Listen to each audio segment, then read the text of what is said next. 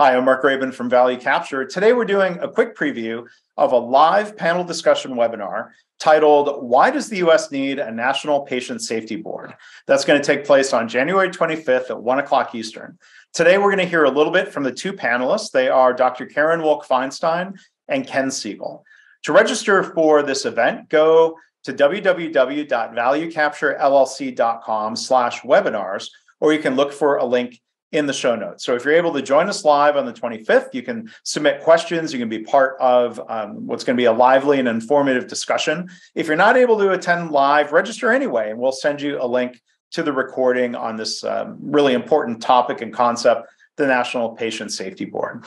So next, we'll be joined by Dr. Karen Wolk Feinstein. So Karen, thank you for joining us. How are you? I'm good. And you? I'm doing well. I'm excited. I'm looking forward to the discussion on the 25th. And maybe I can ask you in your own words to tell us about who you are. Well, I am the president, CEO of a healthcare foundation, the Jewish Healthcare Foundation here in Pittsburgh. About 25 years ago, we established a supporting organization called the Pittsburgh Regional Health Initiative, which is a regional safety and quality collaborative of the major stakeholders in healthcare. And you've been working on this concept and this proposal and now the bill around the National Patient Safety Board.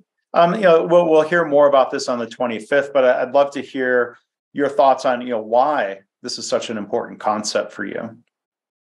Well, as I mentioned, it's been 25 years since we founded a regional collaborative to make healthcare safer and to remove many of the harms in healthcare that kill so many thousands of people. Some would say as many as 250,000 people a year, but there are adverse events that are preventable. And that makes it particularly sad. So many people go to healthcare settings to be healed and not hurt. We have tried many interventions over the years, but a lot of them put a lot of stress on the front line. They ask the front line to do more than their basic clinical duties. They ask the front line to sometimes interrupt their daily workflow, to deal with problems as they arise. And as time went on, I started to say to myself, what if I worked harder at removing those problems before they arise so that our frontline staff are not distracted and not required to deal with problems that never should have happened. Mm-hmm. So I think of other industries where so much safety is autonomous, where technology has been deployed to put rovers and robots on Mars. Opportunity walked around Mars, for over a year. Mm-hmm. And yet, I know that we can't get people out of outpatient surgery often without an infection or a knife slip or something that went wrong that shouldn't have. Right. Some things will be harder to prevent than others, but we could at least start scaling back all the ways in which equipment fails us, or our alarm and alert system doesn't work, or we have on the floor some poor designs of the whole care process that should have been fixed a long time ago.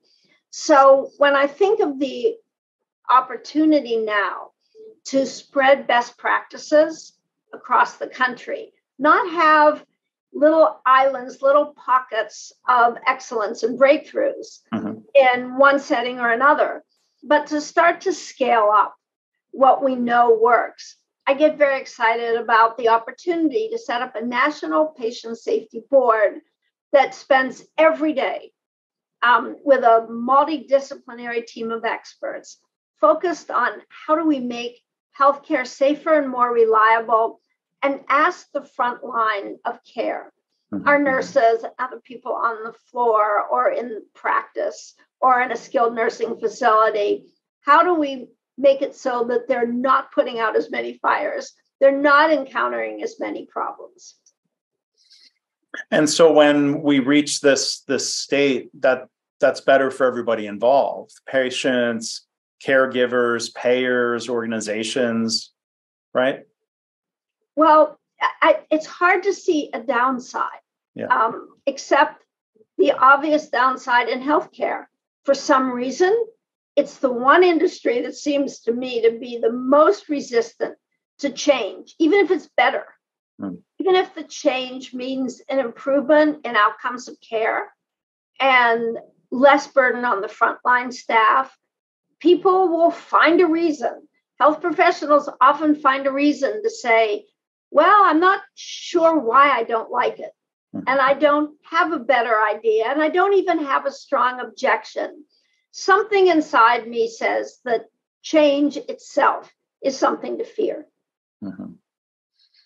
Well, thank you for sharing some of your perspectives there, just as an introduction to the subject. I encourage people to go and register for the webinar at valuecapturellc.com/webinars.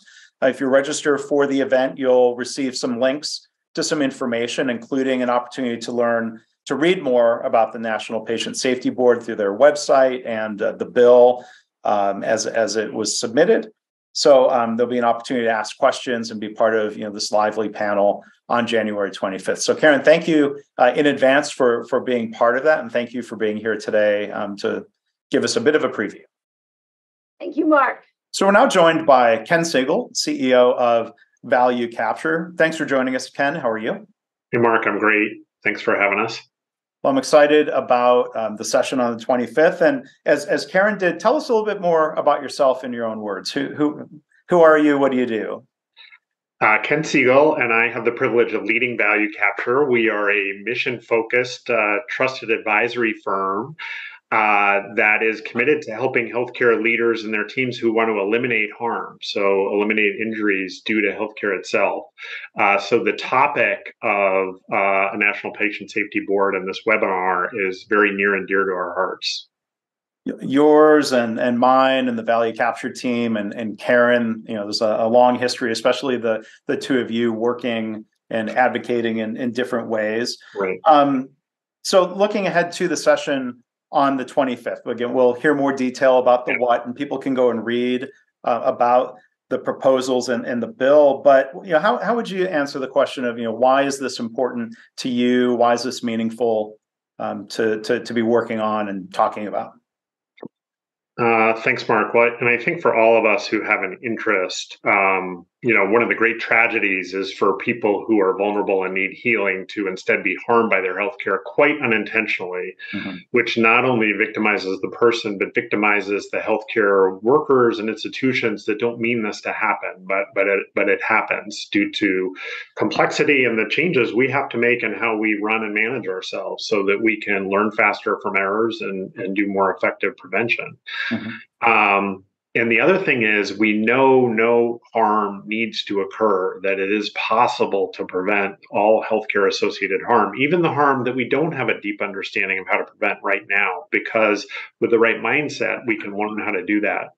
Right. So we have to acknowledge, part of why this is so important is we have to acknowledge that in 2 decades of really bringing national acute focus to this, we have done some things. We have established that healthcare harm is preventable by driving a couple of areas much closer to zero than they were. But we haven't affected the whole scope of the problem. We still have 1 in 4 Medicare beneficiaries who are hospitalized harmed during their hospital stay. Yeah. So we have to take account of where we are and design some strong countermeasures to get the path of improvement to accelerate. And when we looked at it, the creation of a National Patient Safety Board as a central resource to coordinate a much more powerful, connected learning and prevention and improvement system around safety and healthcare seemed like an obvious next piece that we really need or could make great use of to accelerate those gains that we need. And it'll be interesting to hear more about how that NPSB would play a role. how that organization would maybe help inspire organizations or help them or support them or spread and share knowledge. We'll learn more about that. There's the facts and the what and the how that'll come out through the session. But what else do you think attendees will take away from the session if they come attend and listen and submit questions and take part in this? Yeah, so I think there are a couple things. One is, helping advance our thinking as a movement. So helping Karen and I and the others who are associated with the National Patient Safety Board advance our own thinking about why this intervention could potentially accelerate gains. Maybe learn something ourselves by reflecting on it together. So leave us all in a stronger place to move forward more decisively and with greater power on safety.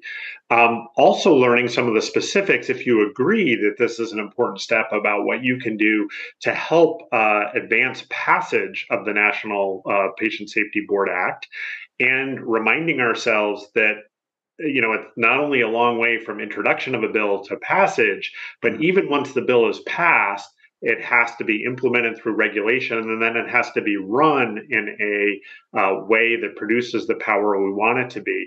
And so we need a super informed, super committed group of people who care about this issue to be walking together through all these stages of the process for better.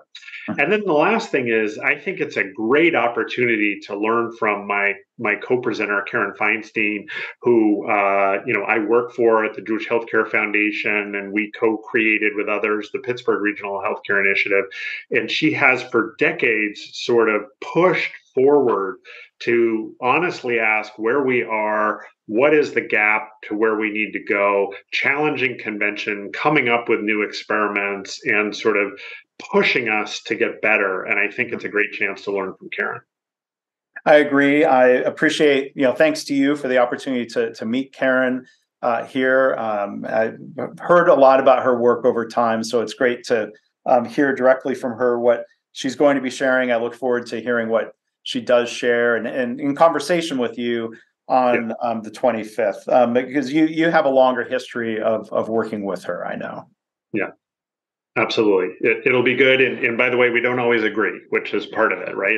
Designing good experiments. So there we go. Well, and designing a lively and informative conversation on the 25th. So again, that's going to be a panel with Ken Segel, CEO of Value Capture, and Dr. Karen Wolk Feinstein, the president and CEO of the Pittsburgh Regional Health Initiative. We hope you'll register. You can do so at valuecapturellc.com/webinars, or look for a link in the show notes or description where you're watching or listening to this. So Ken, thank you again for being part of this, and thanks for giving us a quick preview today. Absolutely, Mark. I'm really looking forward to the 25th, and I hope others will join and give us your best thinking as part of the webinar experience and follow up after.